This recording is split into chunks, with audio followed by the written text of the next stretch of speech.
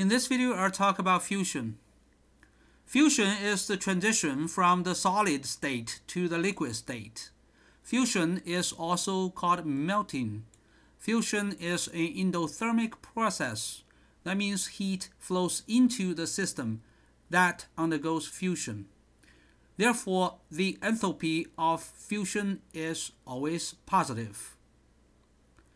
The opposite of fusion is freezing. Freezing is the transition from the liquid state to the solid state. Freezing is an exothermic process. That means heat flows out of the system that undergoes freezing. The enthalpy of freezing is always negative.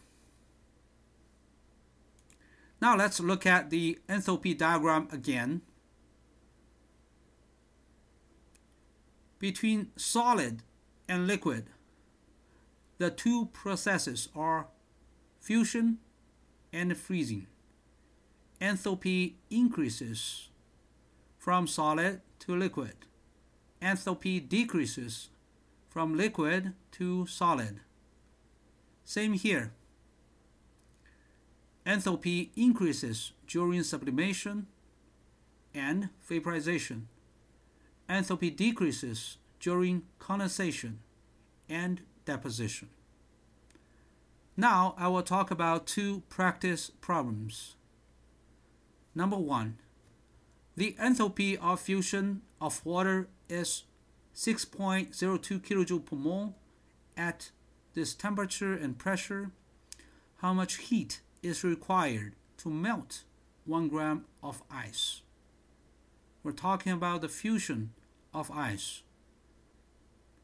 Question number 2.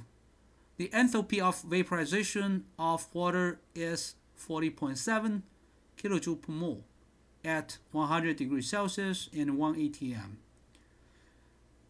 Okay, what's the value of the enthalpy of condensation of water at this temperature and pressure? Second question. How much heat is required to vaporize 1 kilogram of water at 100 degrees Celsius and 1 atm pressure? Now you may pause the video here, and then I'll talk about the answers. Question 1. Because the enthalpy of fusion is 6.02 kJ per mole, we know it takes 6,020 joules to melt 1 mole or 18.02 grams of ice. Well, you can use 18 grams as well. Therefore, the amount of heat required to melt 1 gram of ice is this number for 18 grams divided by the number of grams. We only need 334 joules of heat to melt 1 gram of ice. Second question. The enthalpy of vaporization of water is 40.7 kJ per mole. Condensation is the opposite of vaporization. Therefore, the enthalpy of condensation of water at 100 degrees Celsius and 1 atm pressure is negative 40.7 kJ per mole. When water vapor turns into liquid, its enthalpy decreases by this amount. Because it's a decrease, we put a negative number here.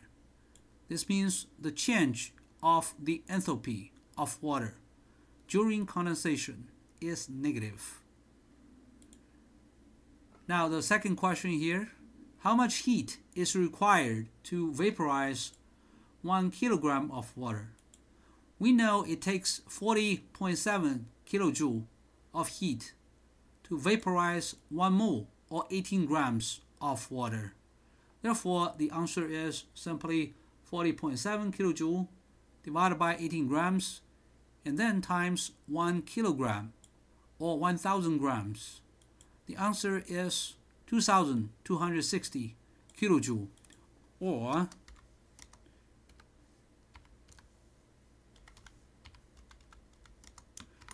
more than 2 million joules.